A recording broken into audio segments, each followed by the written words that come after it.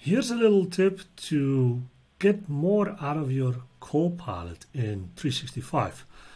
Because besides the basic implementation that you can do and the prompting that you can do and then the information that you can get from your 365 environment, you can actually extend your Copilot in such a way that it also connects to external data, and it can search through it and it can give you the results based on what you're searching for, what you're prompting for. And I think that's awesome because in many cases we have a lot of data, not just in 365 but outside of our environment, which we still want to access, right? So we have different possibilities here. I'm just going to show you just quickly just one possibility, and that's activating a plugin within Teams. So within Teams, if you go to your Copilot chat, you actually have the option here on the bottom here. If you see it, let me click here. You can see this icon, and this is actually to activate plugins within your Copilot chat. And these plugins, they can already be existing within your Teams environment, but this really activated in Copilot chat so that Copilot can actually access the information or whatever functionality that you've created with these plugins.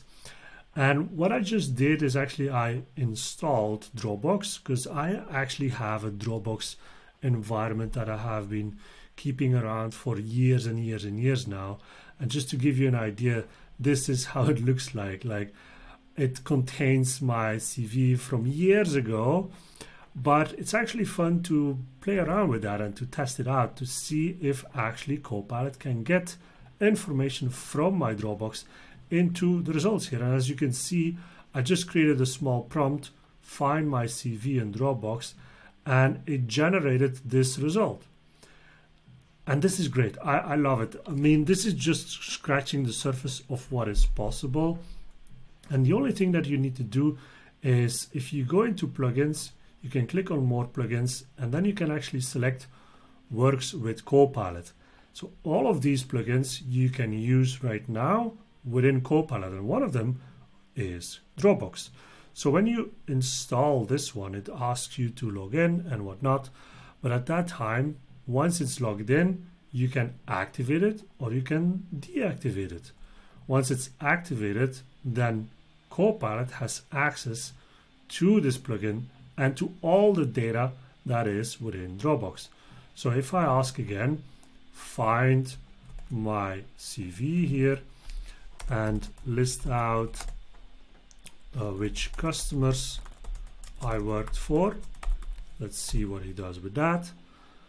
Now I've been testing and playing a lot with this, and it's not always consistent at this time, but again, this is just a very basic implementation that I did. I activated the plugin and I asked some things, and as you can see here, now it's not finding anything.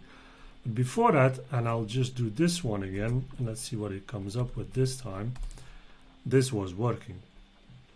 So it is cool, it is scratching the surface, it is basic to start with, but you can already imagine what else you can do.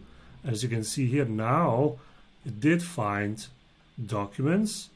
So, and then it says the most recent one is from 2020, you can access it.